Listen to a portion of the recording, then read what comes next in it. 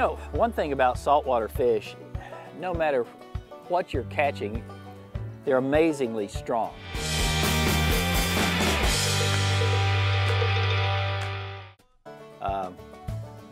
Compared to freshwater fish. Now, rockfish or striped bass or hybrids, they are basically sea fish. Oh, there we go, got a fish. Oh, yeah, that's a decent fish. There's not a lot of give up to these big fish. Look at this guy. Here, boy. Woo-ha! There he is. I like it. Nice fish.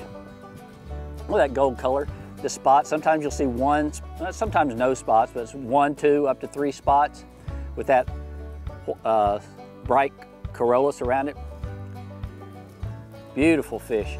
Now look at this mouth though. This mouth is made for bottom feeding. See how it's on the bottom of the fish?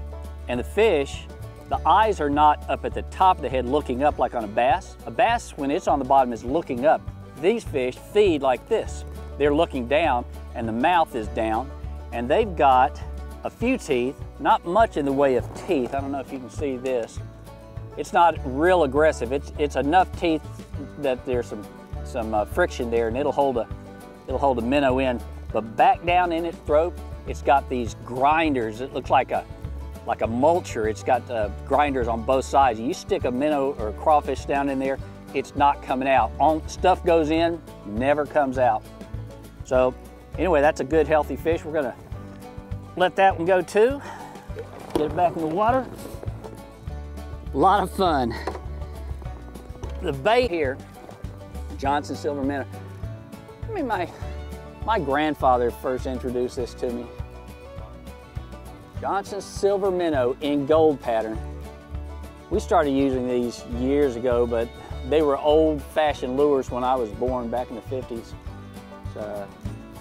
An old reliable, been around for generations and catches fish like it always has.